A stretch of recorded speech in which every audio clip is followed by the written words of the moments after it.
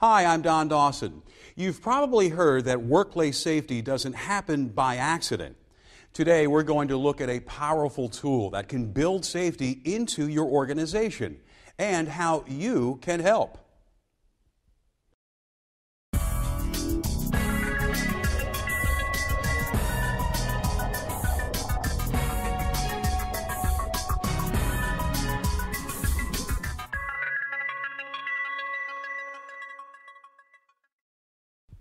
Workplace safety is too important to try and figure it out on the fly or to leave it to chance. Of course, one systematic approach to improving safety is to learn from your mistakes. When an accident happens, you can look at why it happened and introduce policies, procedures, and equipment to ensure that another one doesn't happen the same way again. But when you're trying to strengthen your organization's safety culture, you don't want to wait for trouble to occur before making improvements. That's why safety-conscious companies are taking a more proactive approach by conducting safety audits.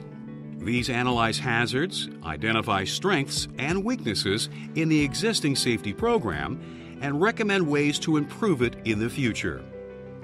Everyone in your facility can contribute to making a safety audit work. Let's take a closer look at the process and what you can do to help.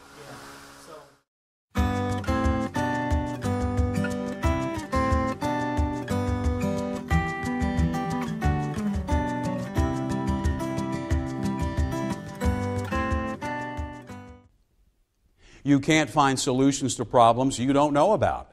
That's why a workplace analysis is the first step in any safety audit. It's basically a comprehensive search for hazards at your facility. A workplace analysis typically starts with a physical inspection of the work environment. It looks for general hazards in the facility, like clutter, damaged or uneven flooring, and insufficient lighting. It also examines tools and equipment to ensure that they are right for the jobs being performed and that they are in good condition. The analysis can even include assessment of the ergonomics and organization of individual workstations. In addition to a physical inspection, a workplace analysis can also examine the policies and procedures that are used at your facility, because they're critical for on-the-job safety too. In most cases, your company's safety director, facility manager, or department supervisor will be responsible for conducting the analysis. But you can help them in several important ways.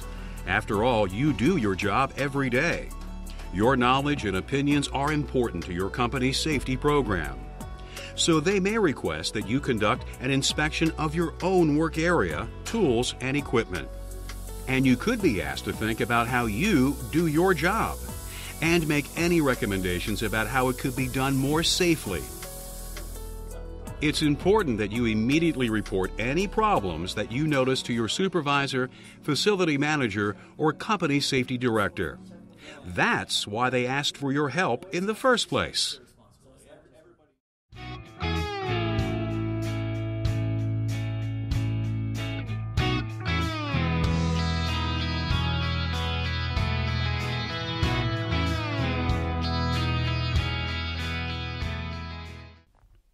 Another area a workplace analysis will focus on is your facility's system of controls. These are physical or procedural controls that your facility uses to minimize the hazards associated with the work you do.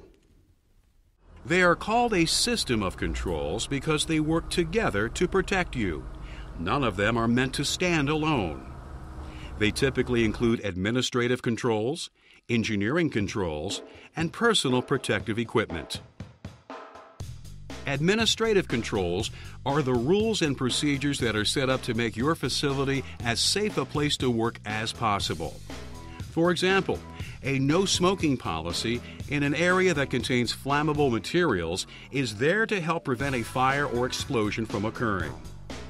Minimizing exposures to hazardous materials by using shorter work shifts or rotating work schedules is another example of the use of administrative controls. Engineering controls are physical control mechanisms that are in place in your facility or on your equipment that help protect you from hazards. For instance, if your work involves hazardous fumes, exhaust vents may have been installed to remove these contaminants from your work area. A safety guard on a machine is another example of an engineering control. It's there to protect you from dangerous moving parts, such as gears or sharp blades.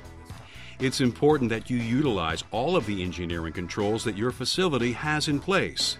They're there to help keep you from being injured and should never be disabled or removed. Personal protective equipment, PPE, is the third type of control that's used in a facility to prevent injuries. Remember that even though we put on PPE before we work, it is actually the last line of defense against injury. It's used to protect you from problems that might occur even though administrative and engineering controls are in place, not instead of them. As part of a workplace analysis, your supervisor will want to make sure that you're using the correct PPE for the work you do and using it properly. You should also examine your PPE yourself to check to see that it is in good condition. Gloves that have worn thin or cracked safety glasses will not protect you and can give you a false sense of security. While you may not have had a part in setting up the controls in your facility, it is important that everyone in your facility use them.